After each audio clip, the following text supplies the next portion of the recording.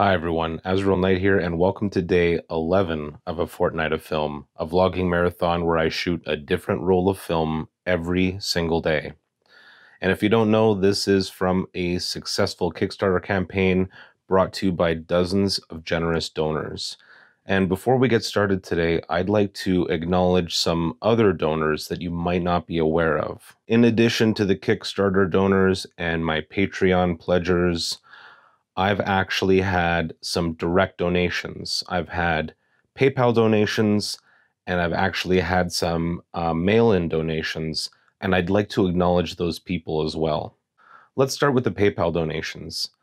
I just want to acknowledge that any type of contribution that you make to the channel is super appreciated, but directly donating money to the channel is a huge way that you can support what I do and make sure that these episodes keep coming and increase the quality of the episodes. I always have a link in the description to a direct donation through PayPal, and $1, $5, whatever you want to give, I will be so grateful. And trust me, it goes right back into the channel. In one way or another, it goes right back to the channel. So I want to thank Alexander Kovalenko. Thank you, Alexander. I really appreciate your donation. I want to thank Amro Gabriel. I'm really sorry for the pronunciation of these two names. I practiced before, and I don't think I got it, but I mean, you know who you are. Thank you so much. I want to thank Jacob Calling. Jacob Calling, I really appreciate your donation. And I want to thank Tony Z. Tony Z, thank you so much for your generous donation. And in addition to these fine gentlemen, I also had an anonymous donation, the biggest single donation that I've ever received. And they wanted to stay anonymous, so I will respect that. But you know who you are. Thank you so much. Next, I want to acknowledge mail-in donations.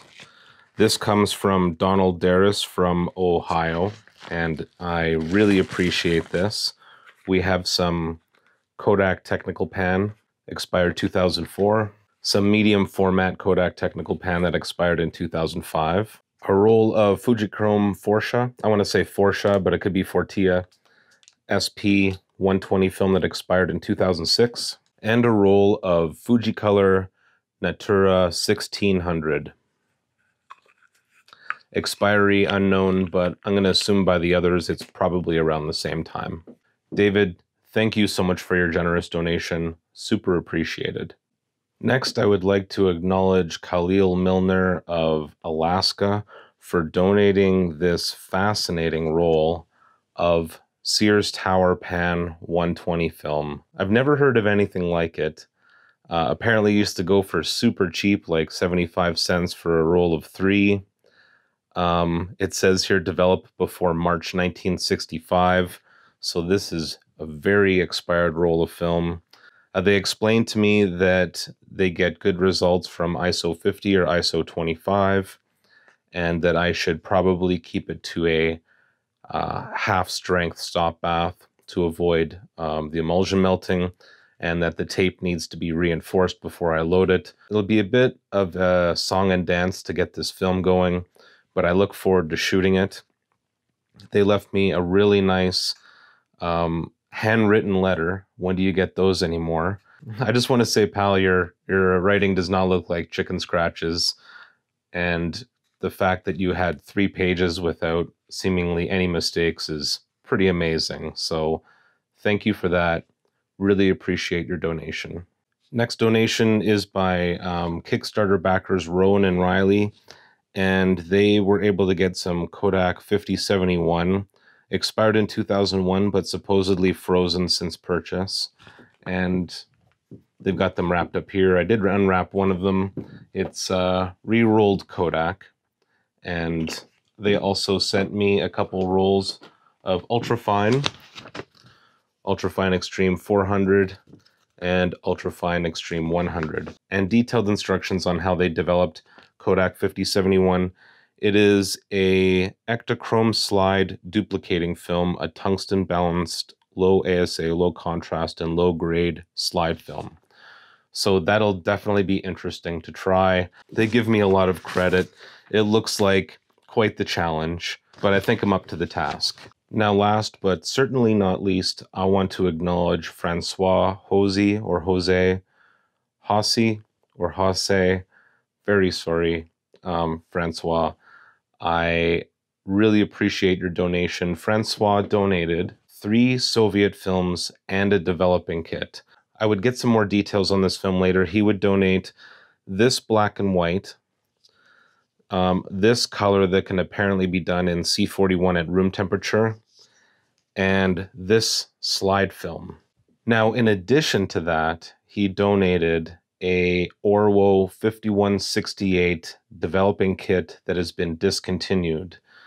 Now, the original plan was to use these films in that developing kit. Now, I did some research, and by research, I mean I asked you guys on Instagram what these films were, and apparently none of them are specifically for Orwo 5168.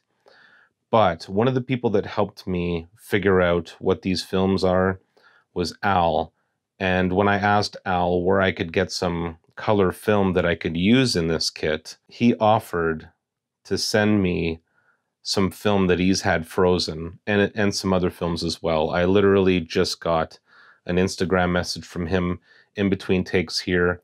He's going to FedEx this overnight. Hopefully, I will be able to include an episode with this stuff before the end of the marathon. If not, you'll see an episode for it soon. This one's going to be really interesting because I'll put up some footage here. This was very nerve-wracking to process.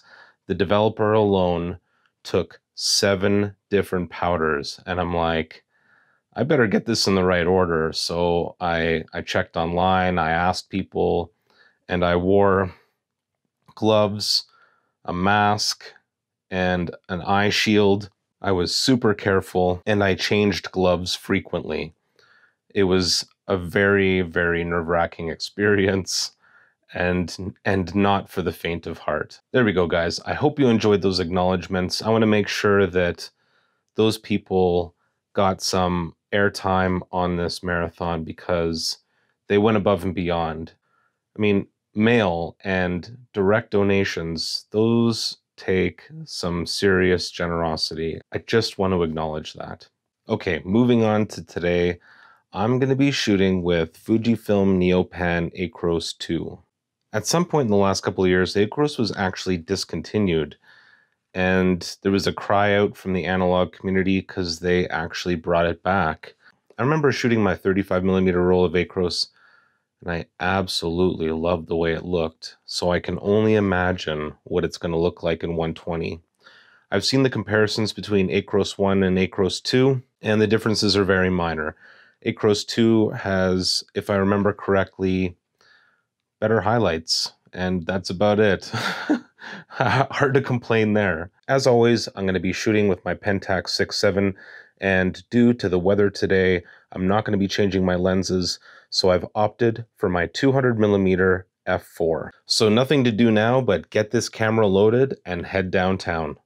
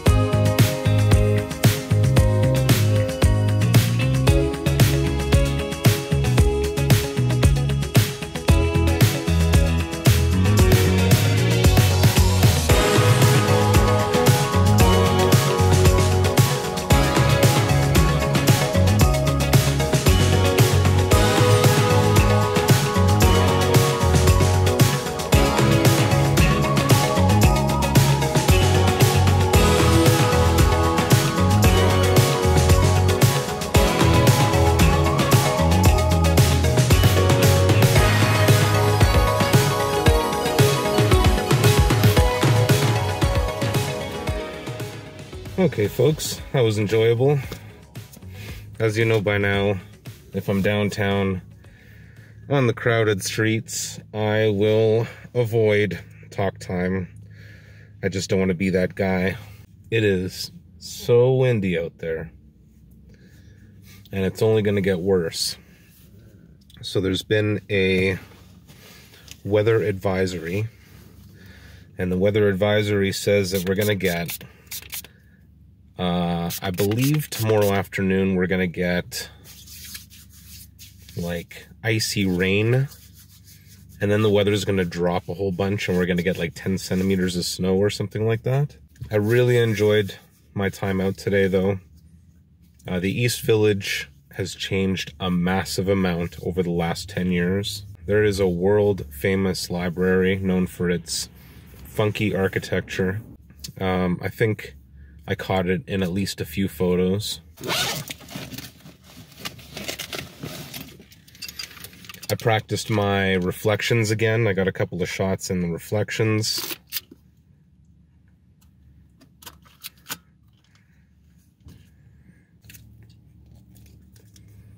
Really looking forward to this roll. I have to say, I really love what Fuji does on a consistent basis. Yeah, confession time. Someone said in the comments that I should just suck it up. Not their words, my interpretation of their words. That I should suck it up and just buy an Instax SQ6 and shoot the square format of Instax. And I'm like, okay, sure. I went around town yesterday after shooting looking for one in store, and I couldn't find it. But I did find a Prime Day deal, which, you know, so there's that. And it should be arriving today. And yeah, I know that the cameras are ugly. I still think they're ugly. Maybe they'll grow on me. What's important is results. Well, results and money. A 10-pack of Instax Square is like $11. $11. I couldn't believe it. I thought, oh, maybe they're like $20, $25 versus Polaroid, which I still think is around the $30 range. No, 10 or 11 bucks. And I think on the high end, I saw a pack for like 13 or 14 bucks. I couldn't believe it. And that was for a pack of 10, not a pack of 8 like Polaroid. I'm not willing to completely dismiss Polaroid at this point.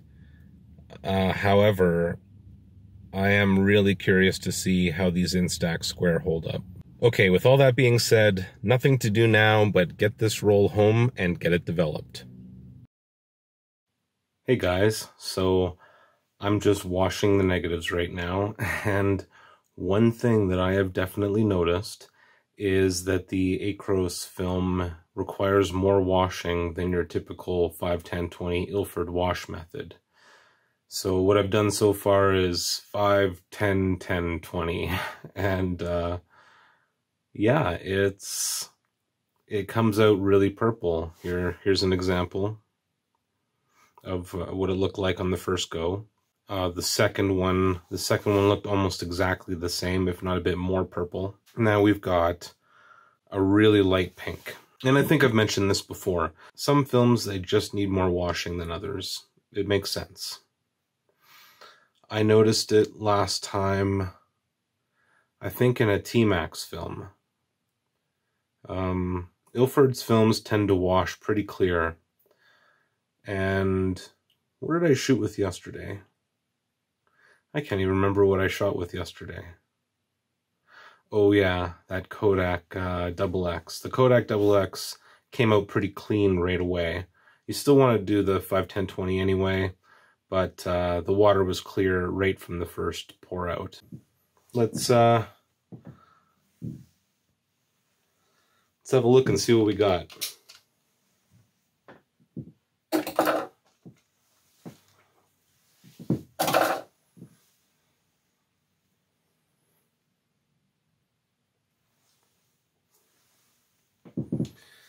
Yeah, very nice.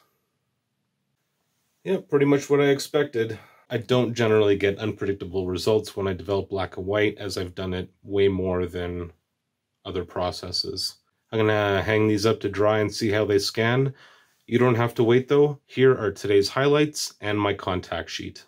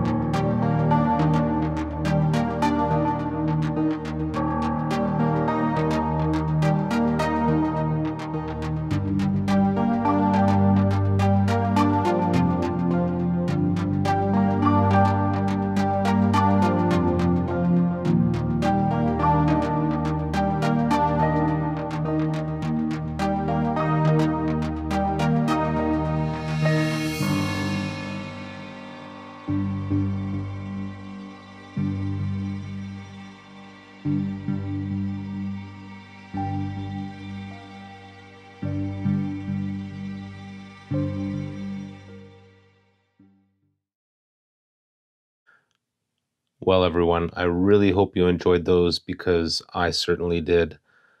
I love Acros film. If it wasn't for two things, it would be my favorite film. One is the price. It's a little expensive for me. And the second is it's a bit curly. It's you gotta fight with it a bit to get it onto your scanner. It has some curl. That's not a make it or break it for me. I shot Triax for a long time, and Triax is known for its curl. If there was a reason 2.5, I would say that it's a little harder to wash than some films. It's not so much of a 5, 10, 20 wash method as it is a 5, 10, 10, 20, 20 method. And I remember, well, I don't remember, I looked at my video from 2017 or whenever I shot my 35mm Acros video, and I couldn't get the negatives clean, and I thought it was the photo flow, but now I think I just didn't wash it properly. So anyway, I really hope you enjoyed those photos. I did a couple more of those interesting reflection shots, and I think they turned out pretty good. There's a shoot through one I did as well through that upside down church you might have seen at the beginning of my montage. That upside down church sculpture actually used to be in Ramsey, and I've got a photo of it from like 10 years ago or something like that. So I thought that was interesting how they moved it to the East Village. There we go, another episode complete. Day 11. There are now more days behind me than there are ahead. With only 6 days to go, I want to make sure I finish strong and give you guys some really interesting videos. And that's going to start with tomorrow's video. Now, if you look at my clock right here, it's 10:50 p.m. right now. I started late today. I had a bit of a nap. I finished up my scans and editing really late. But I sort of did it on purpose, and here's why. A couple of you have been asking if I plan to do night photography, and logistically with scheduling, the only way I can really do it is right after midnight. The idea is I shoot the film between midnight and whenever, and then I come home, crash, and then I develop in the morning or afternoon. And that's the plan. So I just finished an entire episode. I put out day 10 to my Kickstarter and patrons. I released day 8 to the public. And I finished editing day 11 right up until the highlights. And now I'm going to do day 12 in just a matter of an hour. Is that time even right? Yeah, that time's got to be right. Yeah, so in about an hour, I'm going to be filming again. So when you see tomorrow's episode, it's only going to be an hour from now. And you guys, I gave you guys the choice between two different Vision 3 tungsten films. So it really makes sense that I'm going to be shooting at night with the street lights and all that kind of stuff. I've had 3 cups of coffee already, so it should be interesting if nothing else. And until tomorrow, stay classic. Well, not sure what I'm going to do now.